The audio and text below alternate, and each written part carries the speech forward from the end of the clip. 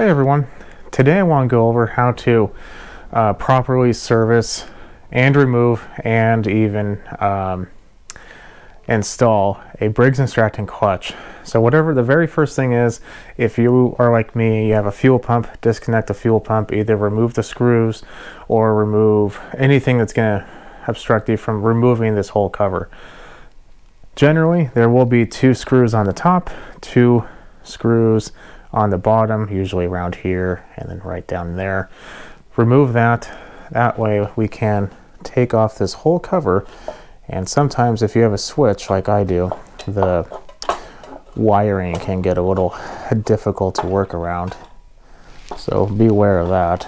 So I'm going to go ahead and work around that so we can get it taken off. Now that it's off, there's usually 4, sometimes 2. If someone's been in there, maybe only 1. Maybe you don't even have the screen, but there's usually however many number of screws you have. They're majority of the time, unless yet again someone's been in here, so they should be about 1/4 inch. So we're going to take those off. Obviously this screen is not the right one, so we might be changing that out, but that's mainly for debris. I would also say your fingers in that situation is considered debris. It's just meant to keep that stuff out there, because debris in small engines don't really mesh well together. So now we have that. This should just come right off. There we go. Okay, the next part. Majority of the time you are going to have a cast iron flywheel. If you don't know, if you don't, or if you don't know if you do, maybe you are in a different type of engine and you have aluminum. Take a magnet. If it sticks to it, that's a cast iron flywheel. That's important because if you don't have the tool I'm going to show you, you can take like a big crowbar and kind of wedge it in between some of these fins, but be careful. You don't really want to put a lot of tension on it, and you don't want to do it on these fins because these are aluminum. But you basically want to stop the engine from moving. You can fill the cylinder with rope. If you have a piston stop, you could put a piston stop in if your engine allows it. If it's a flathead, which I'm sure the clutch is going to be on there, I don't know how your piston stop is going to work, but that's how it is. So this isn't that bad of a clutch. It would probably work. The problem is it's going to start squealing when you start pulling on it. I don't know if anyone else has this problem, but all of a sudden you're pulling, you're trying to get it started. It doesn't start the first time, and you pull up again, and then it's not catching, and you end up practically like ripping it out of the recoil. So that's why we are doing this, to help prevent that. So what we need is this tool. Now, like I said, if you don't have this tool, I would suggest buying it. But if you don't have it, you can wedge something in there, stop the cylinder from moving, and take like a big pair of pliers. You could take like a rod and hit it very gently here. But basically, we want to get this taken off. If this is seized on here, you're pretty much guaranteed to have to use this tool. This is a special tool made by Briggs and Stratton. It's not very expensive. If you have a generator, even if you don't, excuse me, a Briggs and Stratton, even if you don't repair engines, but if you have an engine with this style of clutch, more likely than not, you're going to be servicing it a couple times through the time that you have it, or else you're just going to get rid of it. So let's go ahead and get that taken off. I hope I don't have to tell you this, but this is going to be a little loud. I like to take an impact. Makes it easier. If you have a drill, I suppose that can work, but it's not going to be the best way. See how easy that is? This is a lifesaver. Like I said, even if you don't repair engines, if you just have something with this style of clutch, I'd buy it. So even though it wasn't squealing, can you see how this is just not very good? I mean, it's just really, I mean, I wish you could feel it. It's like you took mud and then you just put it a thin layer on there, and then you mix it with grease. So that's what this is.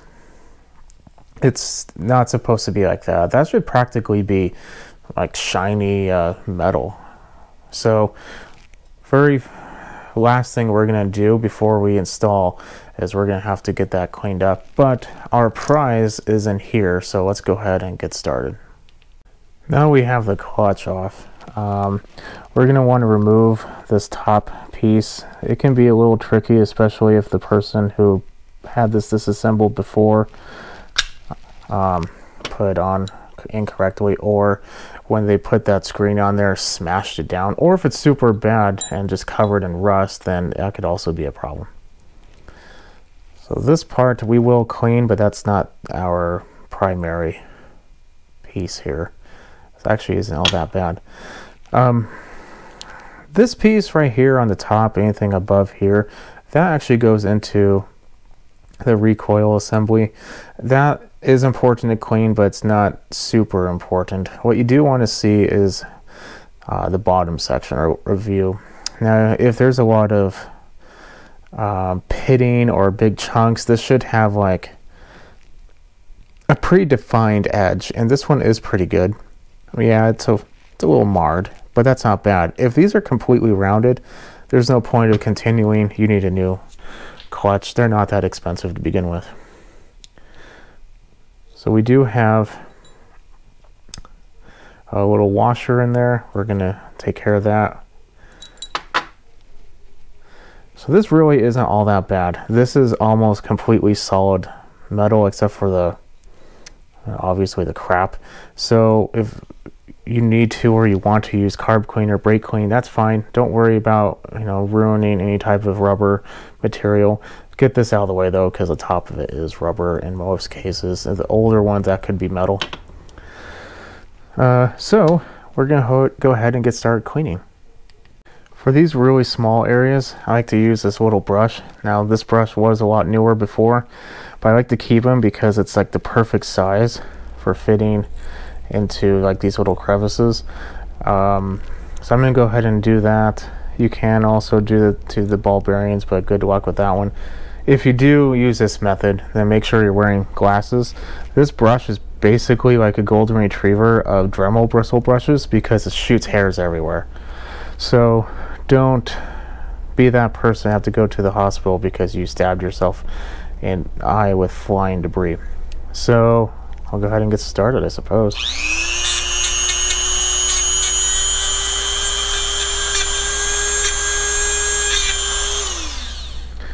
Now you want to get everything, you want to make sure it's nice and shiny, so it can take a little time, but you also want to go inside of this piece where the shaft is supposed to be. You want to make sure that is also equally as clean, and we want to make sure these ball bearings are also clean.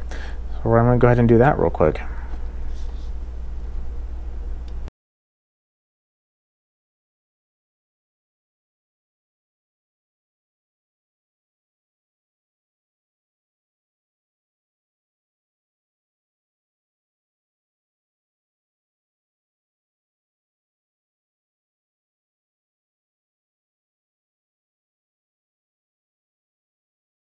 This next part I think is pretty important. You want to take all the oil off of this. So we're going to take, still wearing goggles by the way, take brake parts cleaner and take out all of the oil, or carb cleaner, doesn't really matter. Clutches should always be dry unless you have a wet clutch. These are definitely not that, so these should always be dry. You do not want any oil at all in here, because what you're wanting to do is, as the engine is spinning, the centrifugal force is going to push all these ball bearings into the edges, allowing this to spin freely. Now if you have oil in there, or anything really, dirt, grime, rust, anything, it's going to cause it to kind of get hung up, and either it's going to get stuck in the end, you're never going to be able to pull the engine over, or worse, the engine's going to start and it's going to kick the rope out and potentially break your recoil. But if you don't have a Dremel, do whatever you need to do. If it's super rusty, you can soak it in like evapor rust or vinegar if you really wanted to, you know, whatever you need to. I also took my Dremel and went down the center of this. I do want to blow it out, so cover your ears. See all these little hairs? I don't know if you can, but like I said, a golden retriever Dremel tools. Now that it's done, we can take all this. That's what it's supposed to do. Well, without getting stuck, of course. We could take all these little ball bearings and put them back in their little home. I did try to clean the ball bearings. They weren't really all that bad. One was a little tore up, but it wasn't too bad. Now we just need to put the cover on, which I still need to clean this up real quick. I forgot to do that. So I'm gonna go ahead and clean it up real quick. Because it's rubber, it makes it a little more difficult. I'm just gonna take probably like a rag. In fact, maybe I will just do it right now. It might just come off. It does. Okay, good. If it's discolored, that's fine. No one's ever gonna see it. But if it has grime, that is a problem. Clean and dry. That is the name of the game. So I'm gonna go ahead and put that back on.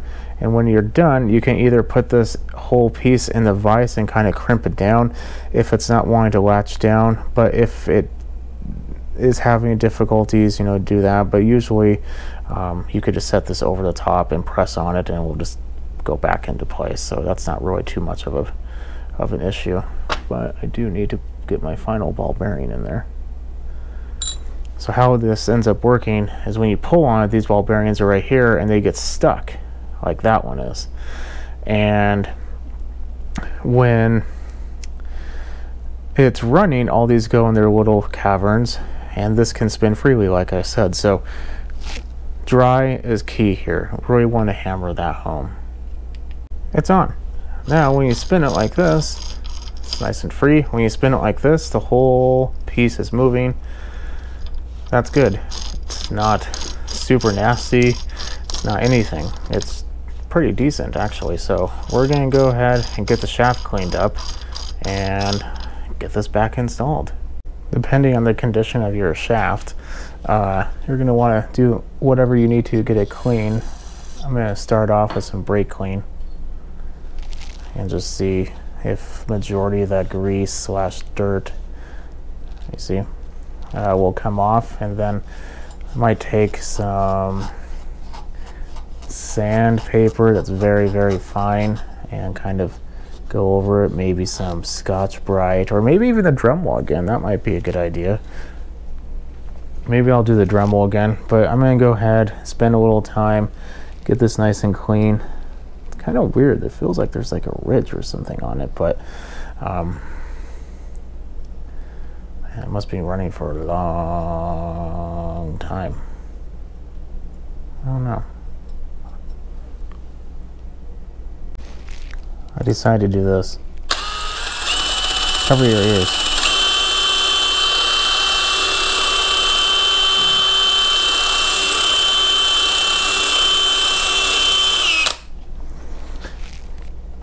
The threads, they're threads. I'm not going to worry too much about those. But I do want to get all the dust and stuff off of it. So we're going to put a little more brake clean on there.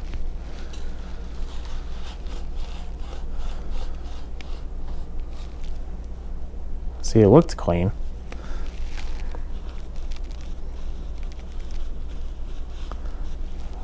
Just like in life, just because it looks clean doesn't mean it is. There we go.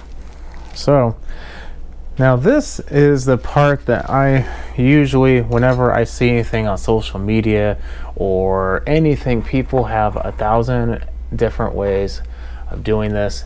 Some people say you need to use this, some people say you need to use that. You know, it's all different, but this is how I like to use. Hopefully you have one clean finger. And here, this cap, I have 0W20 motor oil.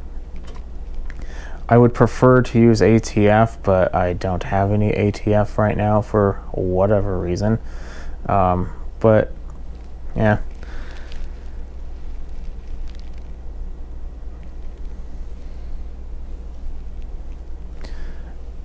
So after we do that, if we have anything that we don't want anymore, we can just wipe it off, like on the threads.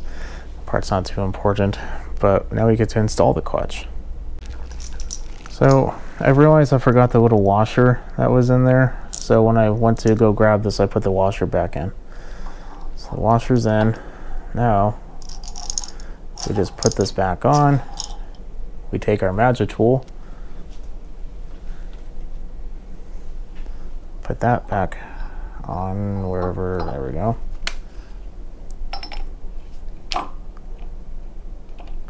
Also, if you took out the washer that's in between the flywheel and the clutch, you should put that back. I did not take it off though. There we go. Reinstall your shield and do whatever else you need to do to the engine. But now that sounds pretty nice. That locks up very nicely. You just service the clutch. So this is how I like to do it. Like I said, I would prefer to put ATF in there. You do not want to put anything heavy though. Heavy is just going to make a squeal and potentially break. So light oil. If you don't have any light oil, go get some. If you're in a complete and total bind, you can run it without oil. I just necessarily wouldn't do it for too long. You can also put a drop of oil on, there's a little felt pad that's underneath this little metal section. I looked at it and it seemed a little oily to begin with, so I didn't really bother too much with the felt pad. But it's good to go now. So if you are having a problem that I was having where you're pulling and it just won't catch, or if you pulled on it and then it ran and then it made it so it wouldn't catch, so you have to hit the front of it, or if you turn it on and it makes a really loud sound and squeal and potentially even ejects the handle, doing this will save you. It is important that we put the dust screen on because that dust screen actually holds on this rubber or metal cap, whatever you have. If you do not have that on there, the likelihood of that coming off and exploding is pretty high. So I know it seems like it's probably useless, and even though if like you're like me and you have the wrong one, it's better to have the wrong one than none. So keep that in mind. And other than that, you service the clutch. This is probably something you're going to have to do, in my experience, if you live in a wet area quite often. If you live in a rather warm area that's dry, you probably never have to do it. Well, maybe once or twice. But where I live, where there's a lot of rain and moisture and humidity, this is a fairly common practice. And if you do it right, you can ensure that it stays right. If you don't want to deal with this, then you can just go ahead and buy a new clutch. But as you saw, it's pretty easy, and for the price of the clutch, you could just buy the clutch tool and you don't have to worry about this happening. Well, let me rephrase, and you don't have to worry about not having the ability to take it off anymore. You could try to service it on the machine and not actually take it off. It's really difficult if it's a horizontal shaft because you have to put all those little ball bearings in there. But if you really like to have, some fun and potentially swearing, go right ahead. I'm not going to say how to have fun. Other than that, have a good day. If this helped you, put a thumbs up. If you like what you see, keep watching and consider subscribing. Follow me on Instagram. I am Small Engine 101, and I will catch you on the next video. You have a good rest of your day.